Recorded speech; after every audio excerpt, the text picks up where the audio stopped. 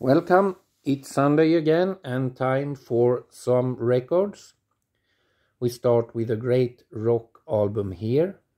Neil Young, Landing on Water. It was released 1986. And I really like this album. The whole album is great. Sorry for that. And you see the cover artwork here. Neil has just recorded the album, and he's sitting on a plane and read this brochure, and that was a kind of catastrophe plan if something happened, like the plane was landing on water. So this was the pictures in the brochure, and he thought it was really ridiculous because if something like that happened, everyone should die.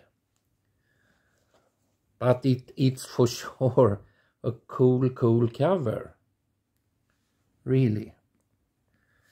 But as I say, really great rock album. He's back to the rock here because the album before going in country style, but here is pure rock, great rock album.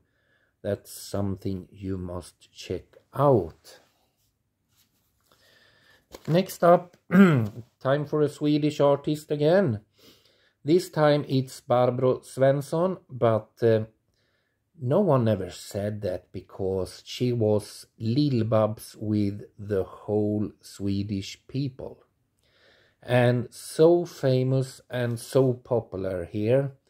And I can say nearly everyone likes her. She had a long career for sure.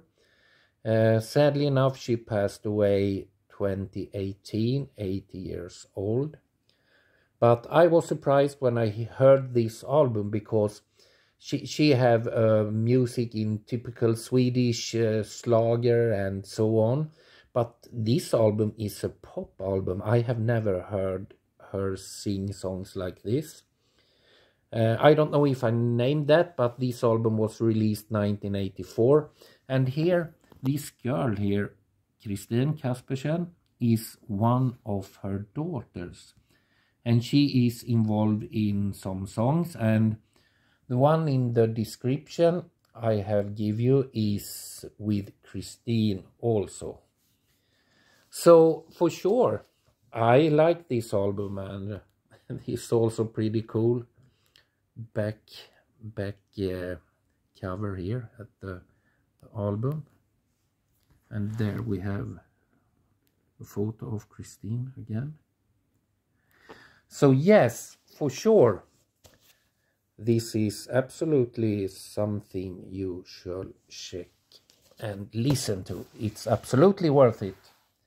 And of course, no episode without metal. We have a British thrash metal band here, Paria. I believe there are some members from the band that was called Satan that formed Paria.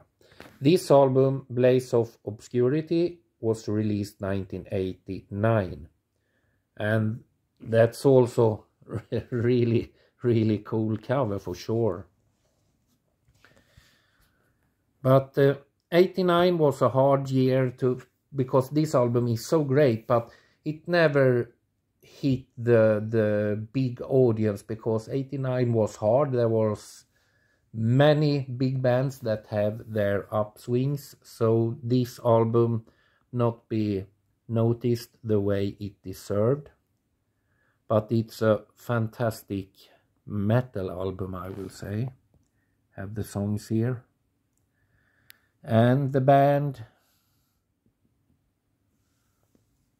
And some photo here, live photos. So Paria is for sure something you must check out. It's absolutely worth it. I hope you all have a great weekend here with the Eastern. Okay, hopefully when we see each other next time is next weekend and a new Kiss song. I really hope I make it this time so I don't fail. Okay, that's all. Thank you for watching.